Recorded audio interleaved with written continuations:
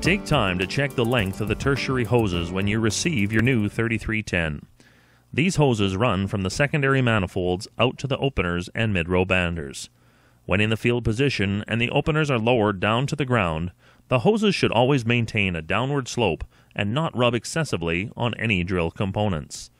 Shorten any hoses that are too long to reduce the risk of plugging. Take special care on the outer wings of larger machines. Remember, the openers can travel downward from their normal working position, so it is also important not to cut the tertiary hoses too short. After hose length changes, you may not be able to notice any kinking or pinching points while in the field, so check the hoses by winging the drill up and down. Once the drill has been brought out to the field, the 3310 must be unfolded into field position before the start of seating. Before the winging out procedure, check that the area around the drill is free of any objects and that any people are well away from the unit. The first step is to remove the transport lock pins. Once the lock pins are removed, check that the PhD openers and MRBs are all the way up. There are line locks inside the hydraulic valve block to prevent settling, but they may lower a bit over long transport distances. Use the depth remote circuit to raise the openers and banders into their full upright position. You are now ready to engage the wing lift remote to unfold the drill into field position.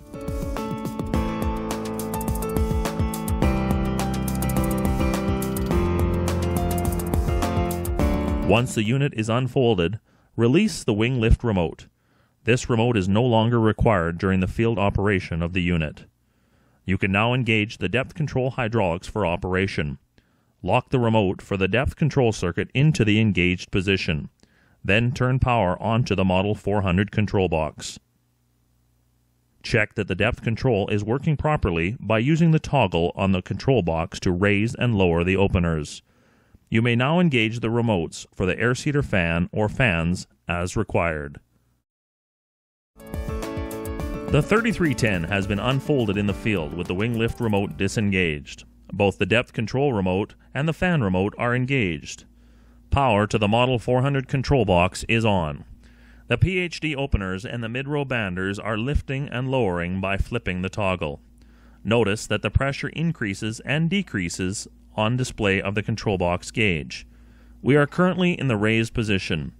Flipping the switch lowers the openers and mid-row banders into the ground.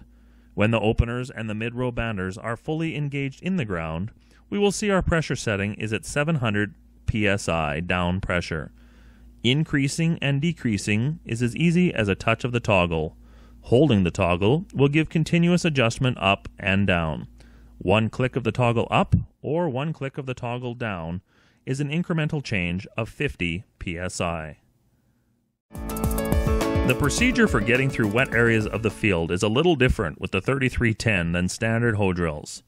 If you begin to raise all the openers and mid-row banders, all the drill's weight will transfer onto the caster wheels and rear carrying wheels and possibly aggravate the situation.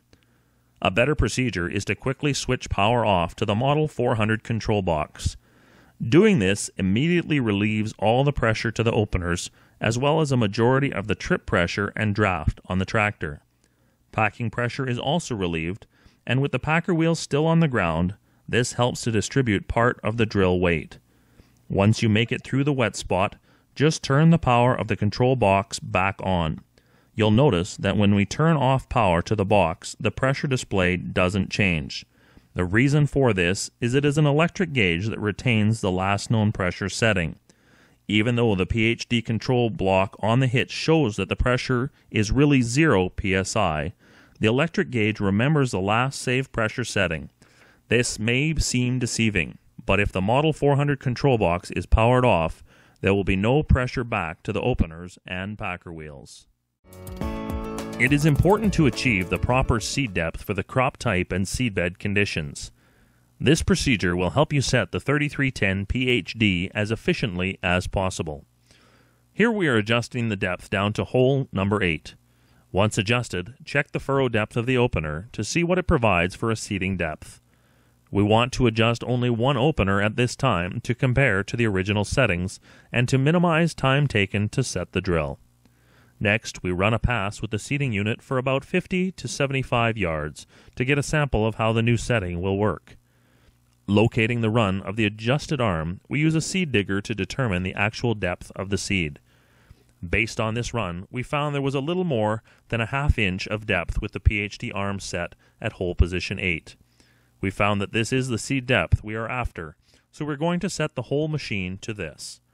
We will go back to each one of the openers, remove the pin, adjust the arm to position 8, then replace and secure the pin. You may wish to set the openers that run in the tractor tracks one hole up or down to compensate for compaction.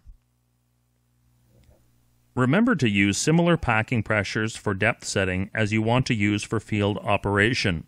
You will get a good indication of the soil movement by the packer tire, and you will get a good assessment of what is going to happen inside the field. If you are not sure what position you should start for setting seed depth, here is a suggested starting point. If you are equipped with Bourgault tillage tools Category 1 tips and their edge-on seed boot, we recommend starting at hole number 8. That will give you about 5/8 of an inch of seeding depth. This will vary a little bit depending on your soil and moisture conditions.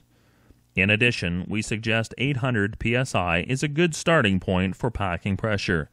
You will have about 320 pounds of trip force and allow you quite a bit of range both up and down if required. Do not attempt to adjust seeding depth with packer pressure. Adjusting the packing pressure will not have a great effect on your seeding depth. The proper way to adjust the seeding depth from field to field or from product to product is to go to each opener and adjust the depth. The minimum hydraulic operating pressure of the drill is the setting at which the seeding arms remain fully engaged during normal operation trips. Increasing the hydraulic pressure past this point will only increase packing force. It will not improve soil penetration. Increased soil penetration can only be achieved by adjusting opener depth.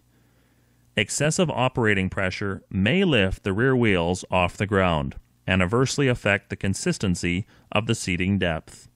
Once the packer wheels are on the ground, the only way to properly increase seeding depth is to change the depth of the seed opener.